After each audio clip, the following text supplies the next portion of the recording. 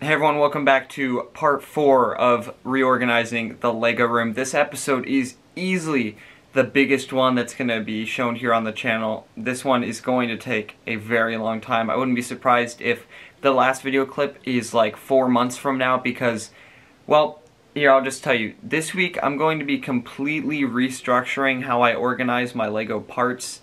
And one reason it's going to take so long here in a minute I'm going to show you is a lot of my parts are sorted and a lot of them are not because I've run out of room. Since then, I've cleared out a lot of spaces you guys have seen on past episodes. I've gotten a new sorting system under here, which is phenomenal. I've got some more bins, so I definitely have the space to make all the parts fit. I just need to find a new way to sort them in the most efficient and effective way so that I can find pieces really easily. So with all that said, I say we just jump in and start looking at what our options are. So the situation here is we have a ton of parts that are sorted. Oh, the door is stuck again. Oh my goodness. Yep, nope, that's... There, I win. Okay, so we have a lot of parts that are sorted. They're in all these buckets here. And then we have parts, kind of parts, broken piece stuff, half-built stuff, parts,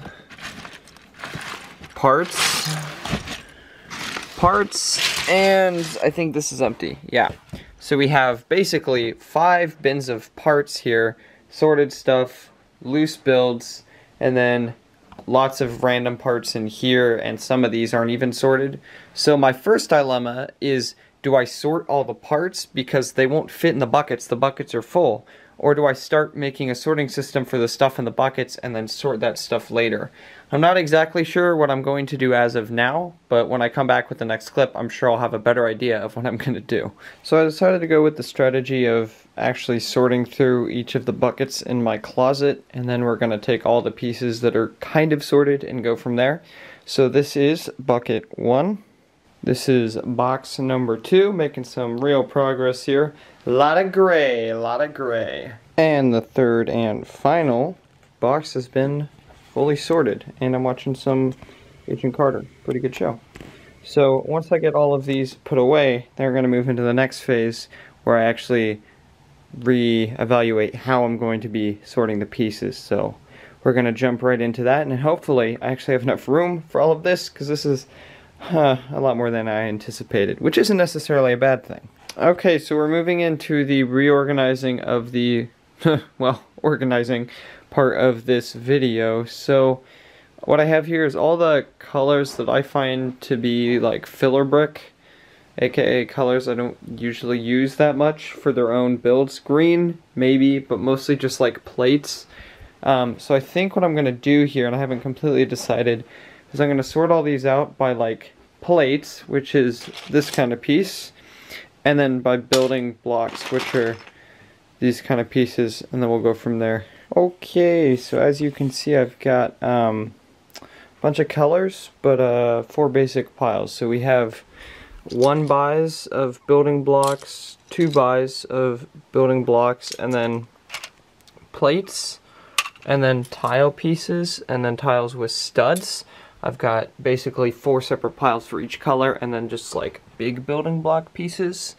And my hope is that each of these 4 elements can all be fit into one of these. Wait, no, one of these.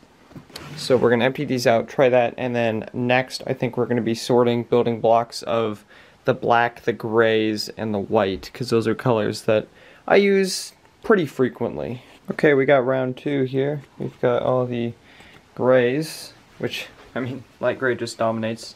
And then we have like big pieces here, lots of colors. We're gonna leave this pile because it's probably gonna expand.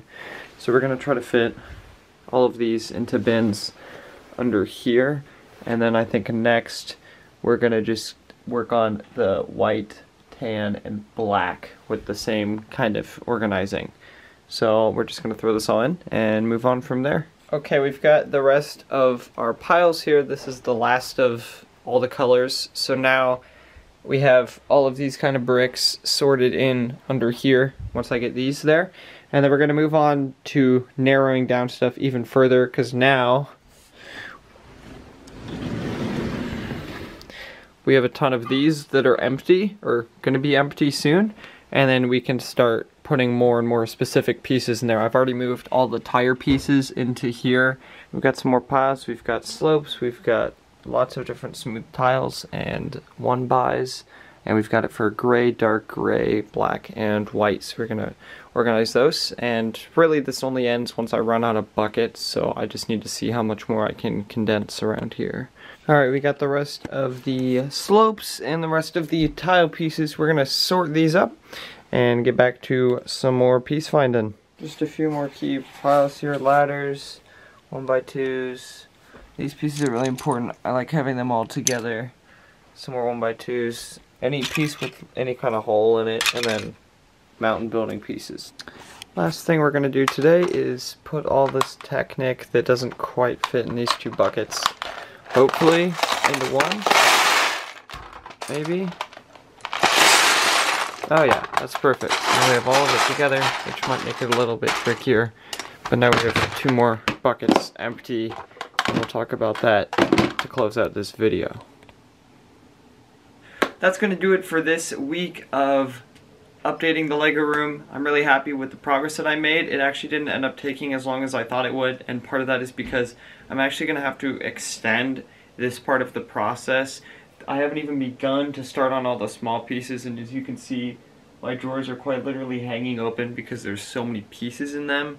So now that we've gotten most of the bigger pieces sorted away, we're gonna move on to the small stuff, and that's gonna take a while. I have buckets here just overflowing with small pieces, so that's gonna be the next step, and there's gonna be some other stuff too. So stay tuned for the next update coming. Again, I never know, but I'm gonna get started on that pretty soon. I'm very excited for that, so make sure to stay tuned for more episodes coming out soon. If you guys have great ideas, let me know, and I will try to respond to all of you as fast as I can. Anyway, that's going to do it for today. See you guys later.